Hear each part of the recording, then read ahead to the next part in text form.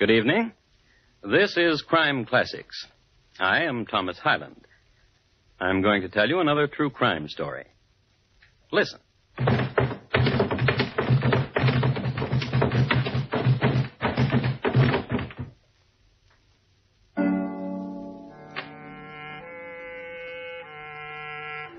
The man who just fell down the stairs is Colonel James Fisk, Jr. Although the colonel is a man given to the consumption of dozens of Blue Point oysters and bottles of heady wine at a sitting, his friends were given to pointing him out as a man inordinately steady on his feet. So why did he tumble down the stairs? And in New York's Grand Central Hotel, no less, where stair tumbling was frowned upon. The colonel didn't slip. He wasn't pushed. He was shot. The sudden presence of 2 bullets in him had upset his equilibrium. The man who's running away is the man who just shot the colonel. His name, Edward S. Stokes. Until recently, the colonel's very dear friend. There he goes. And tonight, my report to you on the checkered life and sudden death of Colonel James Fisk, Jr. Crime Classics. A series of true crime stories taken from the records and newspapers of every land, from every time. Your host each week, Mr. Thomas Hyland, connoisseur of crime, student of violence, and teller of murders. And now, once again, Thomas Hyland.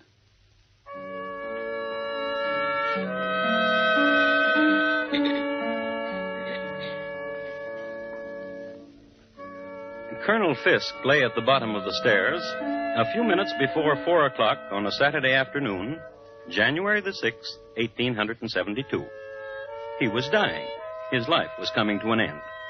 And he would be sorely missed by his family, Mrs. Fisk and the children, and by his intimates, among whom were Jay Gould, Boss Tweed, and the heavier stockholders of the day. A man dying, and I know the precise instant when his dying began. It started some months ago in a rather ornate house in Washington Square. 2 women were talking, and the younger one said, Annie, how can I meet Colonel Fisk? That was the instant. And the older one said, Oh, dearie, dearie, dearie. But the younger one was not young enough to take dearie for an answer. I mean it, Annie. I want to meet him. He's so wealthy, isn't he? And all I have is a black and white silk dress and an empty purse. So very empty, dear Annie. Oh, orphans in the rain and empty purses sadden me so, dear Josie. And I've heard he's coming here tonight to visit with you. The dear Colonel says I set such a good table. Dear Josie. Yes? Walk over there to that cabinet, dear Josie. In the very bottom drawer, you will find 2 candlesticks given to me by the minister from Egypt. Get them. Yes. They are heavy, aren't they? Now put them on the table. Mm-hmm. And light them. Good. Now blow them out, gently.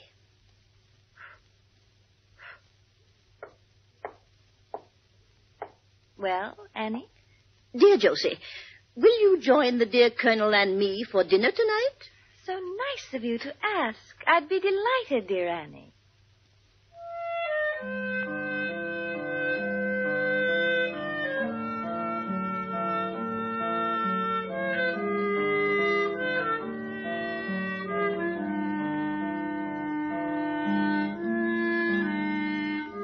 And so it was that Colonel Fisk and Josie Mansfield met.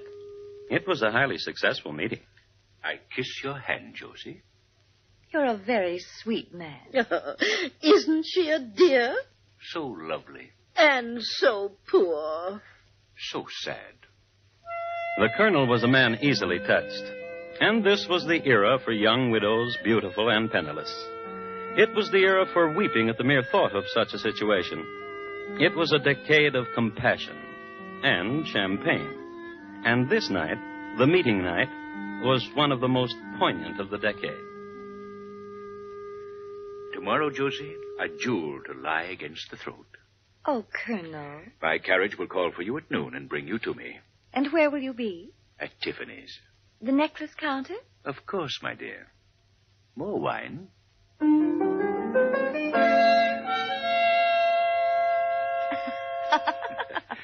diamonds become you. Oh, Colonel. Oh, Colonel.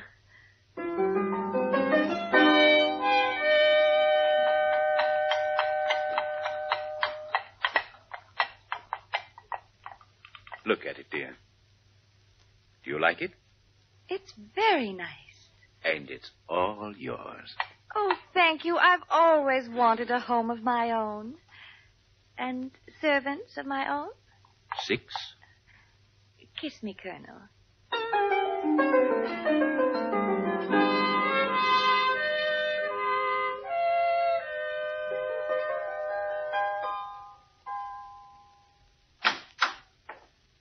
Good evening, Colonel. Evening, Quimby.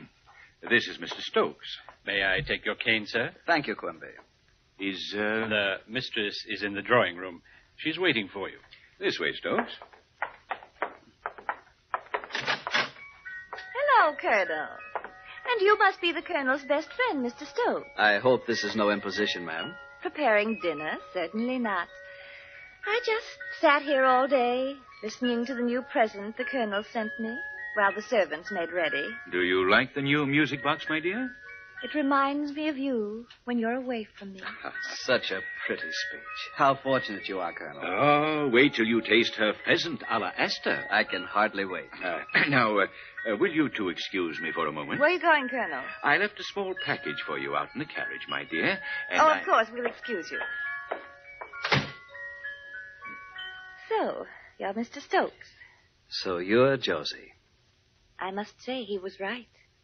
You are elegant. He was right. You are very lovely. You're younger than he told me. And you're... What? You are. Will you help me light the candles? Josie. Will you help me with the fireplace? Josie. The music box is run down. Will you... Josie. You won't help me with anything. You're wicked. Yes, I am. You're very wicked.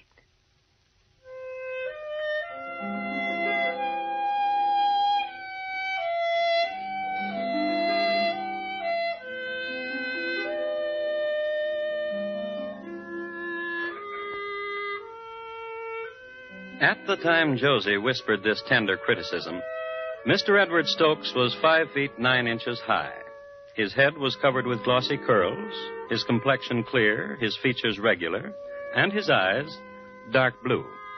He was dressed in the height of fashion, and his diamond studs gleamed brilliantly. And after the colonel returned with a forgotten package... Oh, a ruby pendant. Thank you, Colonel. You're very welcome.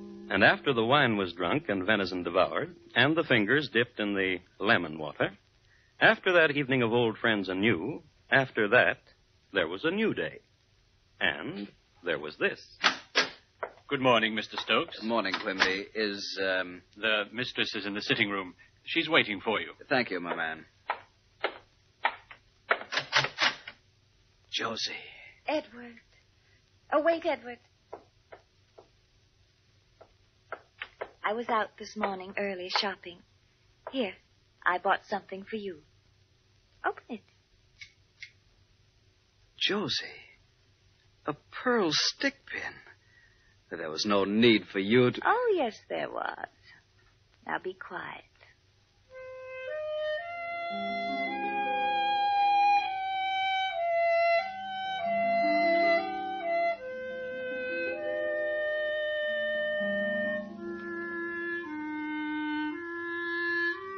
Several other scenes between these wild, storm-tossed lovers you might care to eavesdrop upon, since they'll give you a better understanding of the currents sweeping these two upon violent shores.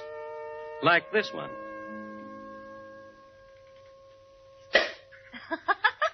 The best champagne in New York. Now take off your little shoe.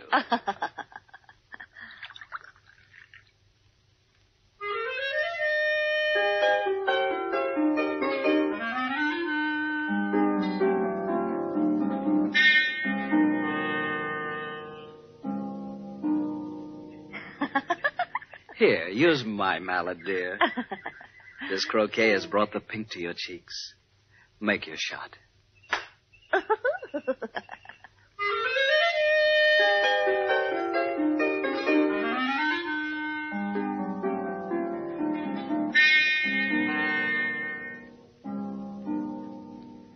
As is always the case in skullduggery of this sort, there is an in the meanwhile. So, in the meanwhile, in the Park Avenue home of Colonel James Fisk, Jr., the colonel and his lady. The children have been tucked away for the night, the servants snug in their quarters, as were the animals. A quiet hour, an hour for a man and his wife, and for family discussions. You fool! You cheat! Blackguard! Dear, the children, you'll awaken them. A woman like that. Have you no compassion in your heart? She's a widow. Ha, ha. Alone in the world. I am but her advisor. Ha, ha. Now that's all you are. What are you talking about? What all of New York is saying. And that is? Ha, ha. And that is? The most concerned is the last to know. Know what? Your precious widow and Edward Stokes. What? Ha, ha, Colonel. Now you know what I've been through. The aggravation, the shame, the heartache, the sorrow, the unrequited love.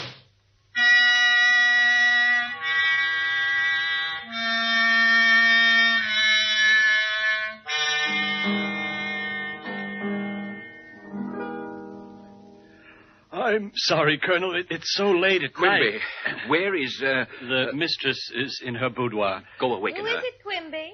It's not Mr. Stokes, ma'am. Why, good evening, Colonel. What's this I hear about you and that scamp, Edward Stokes? Why, what have you heard?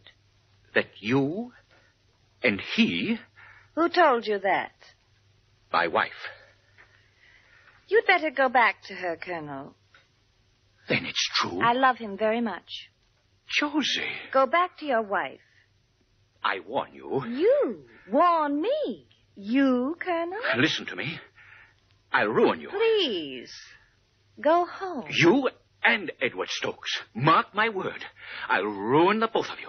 My promise to you, if it takes the rest of my life.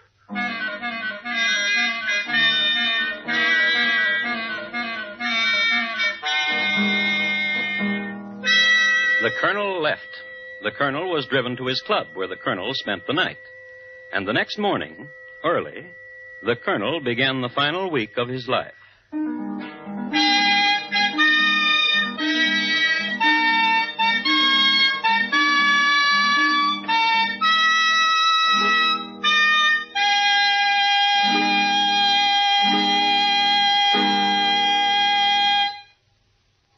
You are listening to Crime Classics and your host, Thomas Hyland, and his report to you on the checkered life and sudden death of Colonel James Fisk, Jr.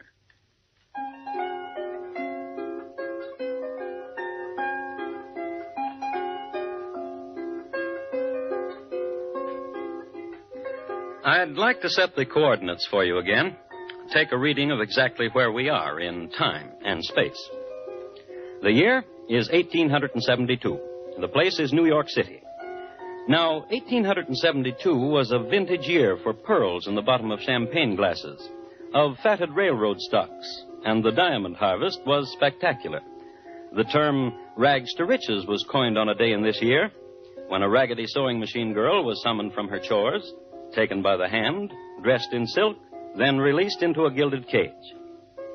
New York City at this time was a center for many similar dramas, one of which we're concerning ourselves with. Colonel James Fisk, Jr. had compassion for a widow named Josie Mansfield. Josie Mansfield had compassion for the colonel's friend, Edward Stokes.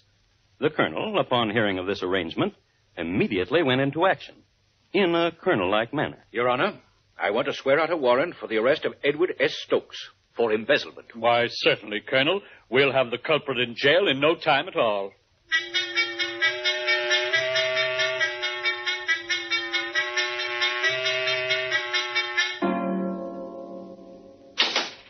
Inside with you, Mr. Stokes. Jailer, Yes, sir, Mr. Stokes. do you have the list? Yes, sir. Your living room furniture, the portraits, and the bed. I'll have them here in no time at all.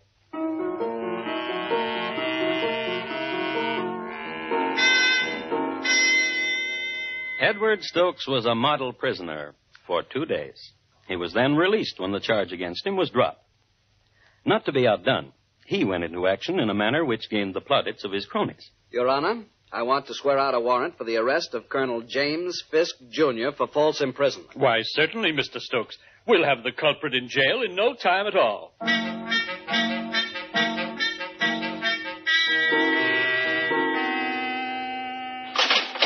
Jailer? Yes, sir, Colonel. The living room furniture, your easy chair in the library, and the bed. I'll have them here in no time at all.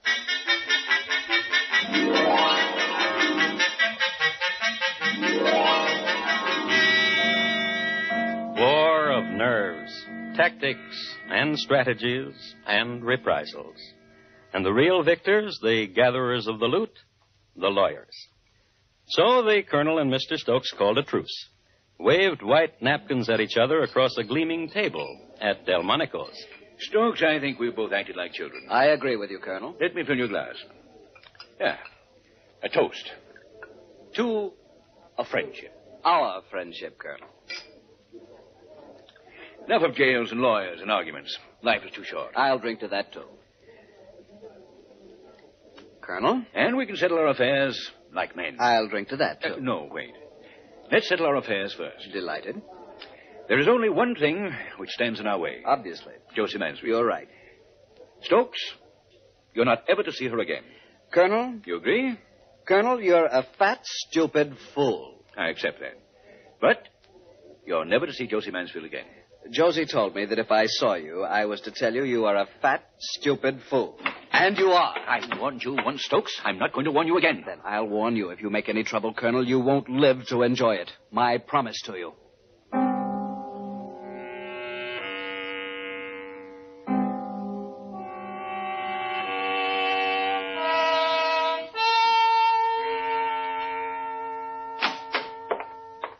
Good evening, Mr. Stokes. The mistress is in the parlor.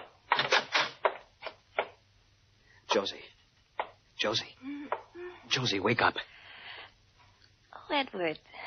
How nice, Edward. Dearest, listen. It's important. Are you awake? Well, of course, I just drowsed off. I was reading, waiting for you, and now you're here. Josie, listen. It's about Colonel Fisk. Oh, please don't talk about him. Not now. He's ruined me. What are you talking about? I'm a pauper. You? Why, you're one of the wealthiest young men in No, not now. I don't have a penny. What happened? The stocks I had, all my assets. Well? The Colonel forced down the value of the Erie Railroad stocks, wiped me out. Oh, Edward, I'm so sorry. Josie. Yes? I'm poor now. Do you want me to leave? Never come back? Darling Edward. Darling, dearest Edward. Josie. We'll beat him. We'll destroy the Colonel, you and I together. That's impossible. He's too powerful. He's a weakling. What? I can prove he's a weakling. He writes letters. Letters? I saved them. And that's not all. What do you mean? Dealings he's had. Dishonest business dealings. Would you like to look at them? Dearest Josie, I love you so much.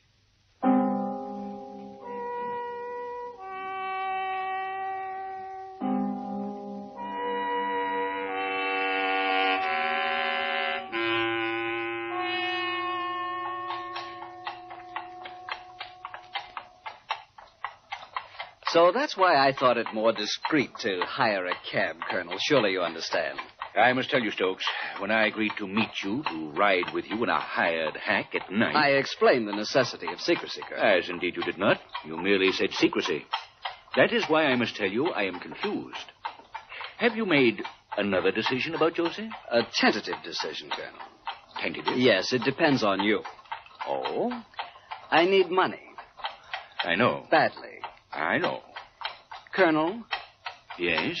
You love Josie very much, don't you? I understand you now, Stokes. I thought you would. Do you want me to reimburse you for the money you've lost? $250,000. I know. In return for which, you'll give up Josie. That's right. I'm sure there must be a name for you, Mr. Stokes. I'm sure of it. I had an experience last night. I had dinner at home with my wife. The children were with us. After dinner, I played on the floor with my children. I heard them laugh. I heard my wife laugh, too. And I laughed, too. And there was no other meaning behind my laughter except enjoyment of my family. Very touching. And rewarding. Then you're not interested in my proposal. I'll get off at the next corner, Mr. Stokes. Tell the driver. Of course. Next corner, cabby. Well, Mr. Stokes, give my regards to Josie.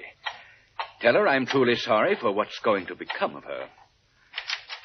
Goodbye, Mr. Stokes. Colonel, wait. I'm sorry we have nothing else to talk about. Except the letters.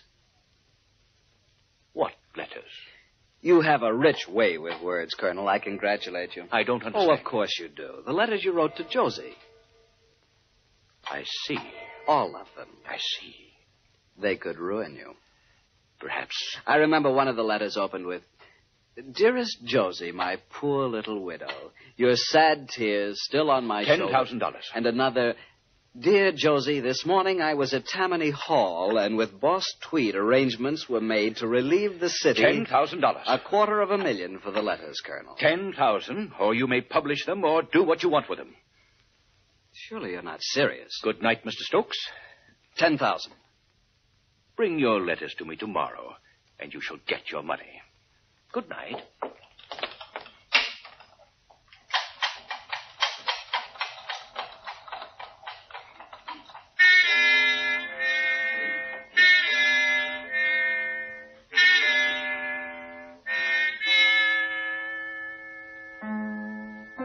An old almanac I have occasion to call on now and then says that Saturday, the 6th of January, in the year 1872, is the 66th anniversary of the Volunteer Fire Department of Roanoke, Virginia.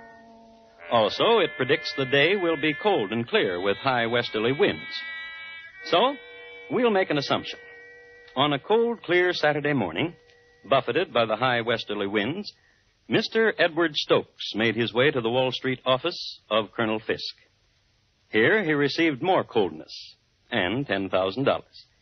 Here he deposited with the colonel a stack of letters, wrapped in blue ribbon and sachet. Then Edward Stokes called on Josie Mansfield. He told her of the transaction. We must imagine that Josie's reaction went something like this. You idiot! You bumbling, spineless idiot! But Josie... I should have known better than to trust you with those letters. But $10,000 is better than nothing. If you'd had the courage... He told me 10,000 or nothing. If you'd had the courage, he would have given you everything he owned. Why, the mere possession of the letter dated June 16th, 1871 would have been a fortune 10 times the amount you got. But... But what? You have your jewels, this house. Surely you must be worth nearly $1 million yourself. I love you, dear Edward, but that's my money. You'll just have... What is it, Quimby? Miss Annie Wood wishes to speak with you. Tell her I'm busy. She said it's extremely urgent. Extremely urgent. Hello, Annie. Josie, dear Josie, and dear Mr. Stokes. Hello. The judge came to see me for lunch a little while ago. Judge? What are you talking about? Judge Tripler. Well, I don't see. He just come from court. He just signed a warrant. Yes? For the arrest of dear Mr. Stokes on the charge of blackmail. Colonel Fisk. Yes. The dear judge told me that the colonel asked him to sign such a warrant. Josie. Yes? We'll be seeing each other more often. Won't we, dear Josie?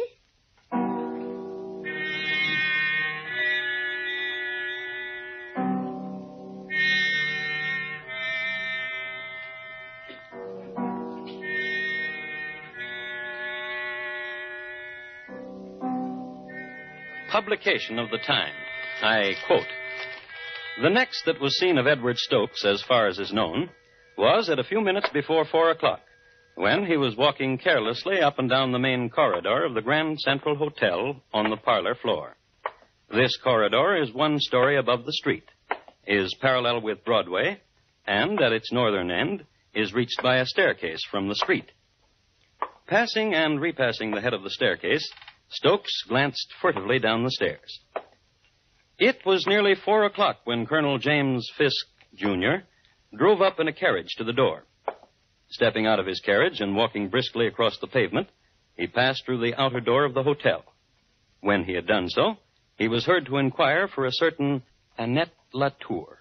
He was told she was in and started up the stairs.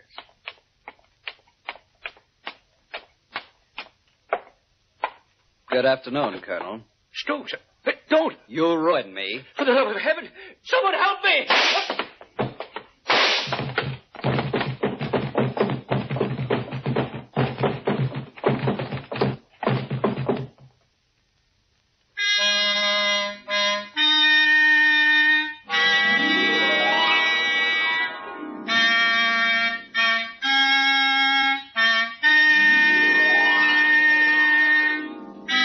Edward Stokes was restrained a block away. The colonel didn't die immediately.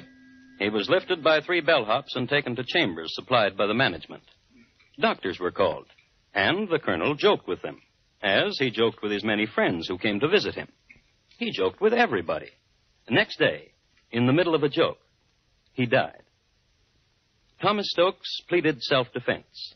He was convicted of manslaughter in the 3rd degree. Josie Mansfield spent her remaining days with her aunt, Miss Annie Wood.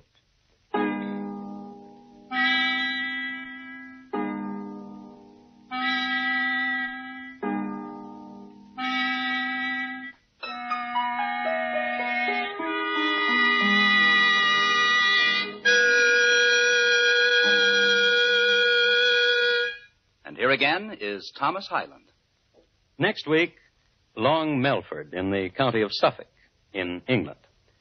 The year, 1739. My report to you will be on the shrapnelled body of Charles Drew, Sr. Thank you. Good night.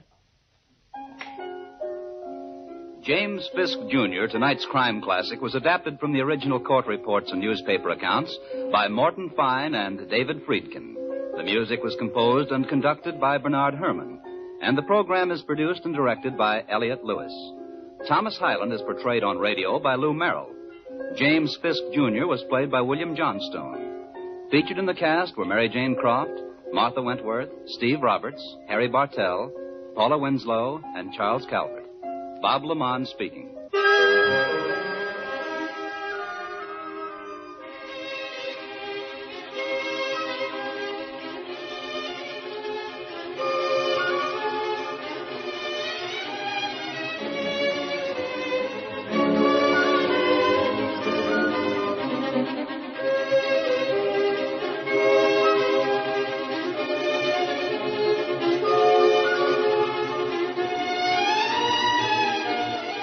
Crime Classics has come to you through the worldwide facilities of the United States Armed Forces Radio and Television Service.